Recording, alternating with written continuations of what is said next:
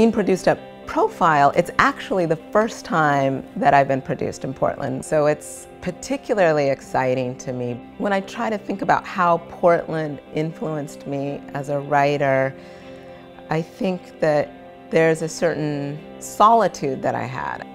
What I strive to do in my plays are tell very intimate stories that can also be viewed within their larger social or political context, so that you have a micro focus on the individual or the family or the relationship, and a macro focus on the society or the world. So sometimes that's through history, as in Blue Door, and sometimes that's through two people's life, as in Bright Half-Life. And in The Call, it's the globe, it's people across continents.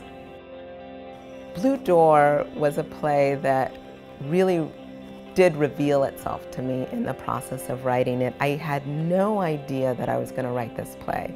And I actually wrote the character of Simon first. And he really spoke to me, was very evocative for me as a character. And then as I was writing it, I thought to myself, well, Simon has to be talking to someone. And whoever he's talking to has to need to hear his story. And so that's how the protagonist, Lewis, came into being. Bright Half-Life is a play that spans many years, decades in fact, and the structure of the play resembles one's life. That in our lives, the way we live our lives chronologically, but the way we think about our lives is beyond chronology. What I was trying to do with Bright Half-Life was think about a life as a whole thing, a love story in an expanse of time. Because the way we connect our lives, or at least the way I connect my life, is not linearly. And then when I wrote The Call, I was afraid that it was going to be autobiographical, and I didn't want to write autobiography, partly because of my kids, partly because I don't really want people in my business. I really wanted to write a play that felt different than my other plays. So, and I wanted to challenge myself. I wanted to write a linear play and tell a story in that way. The Antigone project was a project in which the Women's Project Theater commissioned 5 playwrights to write a different aspect of the Antigone story. I've always been drawn to the story of Antigone.